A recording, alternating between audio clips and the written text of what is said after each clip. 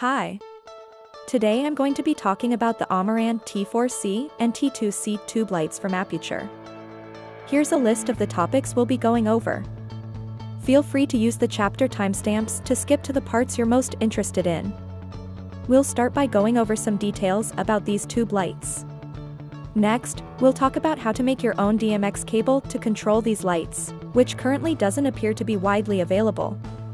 I'll show you a demo of the setup working, and then I'll talk about the internal architecture of the lights, and some of the problems that I've experienced. The LED tubes are rated at 40 watts of output, at typical efficiencies of about 120 lumens per watt for high CRI emitters. That's probably close to 4,800 lumens. Amaran says the lights will pull up to 50 watts of input power. They have 5 channels for warm white, cool white, and RGB, which can be mixed. The lights are designed for video, so in order to reduce flicker, the PWM frequency can be adjusted in the settings. The lights have a removable 14.8V lithium battery, and a 24V power adapter. Additionally, they support DMX control using a proprietary USB-C adapter cable, and a CITUS Link Bluetooth LED mesh app for smartphones. At the time that this video is being created, the official DMX cable is not widely available. Thus, in order to use the DMX feature, we'll need to make our own, following the Pinout. We will use a standard USB-C breakout board, available on AliExpress or Amazon for a few dollars. 5 volts at 800 milliamps are available at the VCC pins on the USB-C connector. We connect the DMX RS485A and B pins as shown in the slide. If you decide to use a USB-C cable, make sure it supports USB 3.0, since charge-only cables won't come with the right wires. The light cannot be powered by the USB-C port, but a USB PD trigger or PD to DC 5525 cable can be used with DC in port at 20 volts. It will also work for battery charging. You can use a GAN charger to replace the original power supply with a small and light power supply, 60 watts or more. In this demonstration, a USB-C male to female breakout board and a USB for cable are connected to light key running on a Mac through a standard USB to RS485 adapter. The A pin is connected to A11, and the B pin is connected to A10. The light can be controlled over DMX. The light must be in the DMX settings menu in order to receive DMX commands. When the light is power cycled, this menu is preserved. Next, we demonstrate a direct connection using a USB-C breakout board. We connect the A pin to A11 and the B pin to A10, and again, the light can be controlled over DMX. Let's take a look inside the T4c to see how it works. To start, let's disassemble the battery pack. First, we remove the mounting clip from the center and remove the 2 screws under it. Then, we remove 8 screws holding the ends together. Carefully remove the 4 battery indicator lights and slide the internal components out.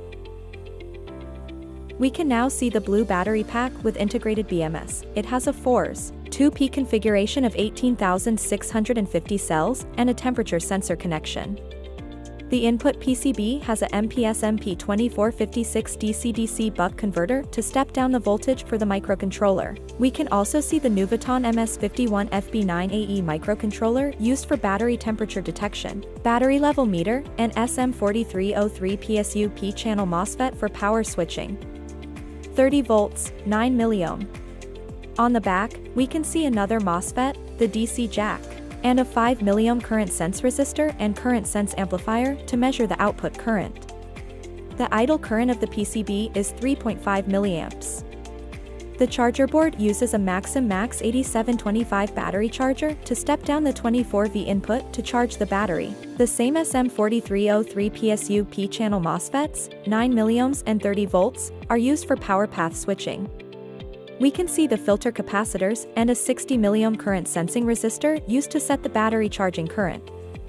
A 22 microhenry inductor and a WSD80120DN56N channel MOSFET are on the back, 85 volts, 3.7 milliohms. The battery pack uses a traditional power path switching architecture. When the light is operating on battery, it runs directly off the 14.8-volt battery. When the adapter is plugged in, it runs on 24V up to 2 amps. This way, the light can detect whether it is running on batteries or AC power. There is no communication between the battery pack and the light. The maximum charge current is 1 amp and shared with the light. The battery doesn't charge when the brightness is full. To disassemble the T4c light, we begin by removing the Torx screws holding the end cap closest to the controller. Then, slide the white cover off of the light carefully, being careful not to crack it. The lamp body is made of extruded aluminum. Remove the Torx screws holding the control panel onto the back of the light and disconnect the flat flexible cable. Disconnect the LED cable and remove the one screw holding the controller board. Slide the controller out and remove the plastic insulation sleeve. Now, let's have a closer look at the PCB in detail. The main control board has a MAX 14783E high-speed RS-485 transceiver to communicate over DMX. The USB-C connector supports DMX and 5-volt power output only, and cannot be used to power the light. Below it, a Winbond 25Q64 SPI flash chip is provided for the Bluetooth SoC. We can also see the power switch and the diode's AP2141 USB protection IC, used to supply the 5 volts at a limited current of 0.8 amps for the USB-C port. The main control board uses the Realtek RTL8762C Bluetooth Elite 5.0 SoC to communicate with the Citus Link app. It has an ARM Cortex-M4F processor embedded. The FPC antenna is connected using an IPEX connector. On the back of the main control board, there is a GD32F103 main processor with ARM Cortex-M3 processor up to 108 MHz. The OLED screen is soldered to the PCB. It is estimated that this is a SSD 13060 0.96-inch OLED display. The bottom of the screen is marked RIT253. Next, let's take a closer look at the power PCB.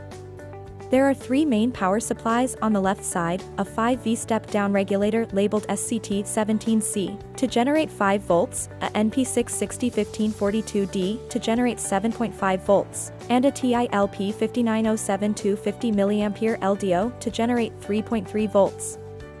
We can also see the 2 main LED boost converters. Both are non-synchronous boost converters. The switching MOSFET is SL1018A, 100 volts, 14 milliohm. There is a filter bead to suppress interference, and a power inductor and bulk capacitance. The converter on the left generates a fixed 38 volts for the RGB LEDs, and the converter on the right generates a fixed 58 volts for the white LEDs. On the back, we can see the current mode LM5022 boost controller from TI, along with a current sensing resistor. Under the heat sink, there are 6 pieces of SM15106T constant current LED driver chips. They are used for linear current regulation, and can be switched on and off using PWM for dimming. 3 to 80 volts DC, maximum current 1.2 amps. On the back of the PCB, we can see 2 strings of 3 ohm total resistance. They are used in series with the LEDs to help dissipate heat evenly with the LED driver chips. The LED driver adopts constant voltage supply followed by linear constant current regulation with PWM dimming. PWM dimming is preferred for color-accurate lighting because white and color LEDs may show color shifts when dimmed by reducing the current. However, because unlike chips such as TILP8867, this LED driver does not have adaptive voltage control. Adaptive voltage control changes the output voltage of the boost converter to reduce the voltage drop in the linear regulator, or resistors, increasing efficiency when dimming the LEDs. The efficiency of the LED driver is poor, close to 80%. At 24 volts input, the current is 2 amps. When the light is off, the current is 60 milliamps. The minimum voltage is 13.3 volts, 4 amps. There is no change in power when the color temperature is changed. With different saturated colors, the maximum current is as shown. The current increases smoothly when white is mixed into the color. On the back of the PCB, there is a current sensing resistor and current sense amplifier marked 9A2LE, used to detect the input current and help make sure the fixture does not exceed the adapter's power rating by allowing the microcontroller to regulate the output power of each channel. Near the output for the LEDs, there are diodes for protection and some signal processing circuits, which are estimated to be for reading the temperature of the LEDs. Finally, the LED PCB contains 108 groups of 1 RGB LED and 4 white LEDs. 2 of the LEDs are warm white and 2 are cool white. It is estimated that each channel of white LEDs is arranged in 12 groups of 18 series LEDs. It is also estimated that the RGB LEDs are arranged in 9 groups of 12 series LEDs. In total, there are 540 LED packages on the board. Here are some of the common problems identified with this light fixture. First, the battery pack will drain completely in 3 months or so, even if it is unplugged and charged. This is because the circuits in the battery consume 3.5 milliamps all the time, even when off. When you need to store the battery, you can charge it and then open it and disconnect the battery connector internally. This way, the battery will not drain fully and become impossible to charge. Second, the thermal adhesive used to hold the LED PCB to the heat sink is of poor quality and cannot hold the PCB in contact. This may cause the LEDs to overheat and become damaged. You might want to replace the adhesive with high-quality silicone thermal adhesive to protect the longevity of the LEDs. Third, the efficiency of the LED driver is low. The light takes 50 watts but only can output 40 watts to the LEDs. There isn't anything that can be done about this. Fourth, the OLED screen on the back of the control panel on the current newest firmware doesn't go to sleep if the Bluetooth or DMX are connected. There is no screen saver, and the OLED screen is near the LED driver, which gets hotter than 60 degrees Celsius. This causes the screen to burn in quickly. This might be resolved with a firmware update, but I have experienced burn-in already with only 1 month of usage. The OLED screen will need to be replaced from time to time.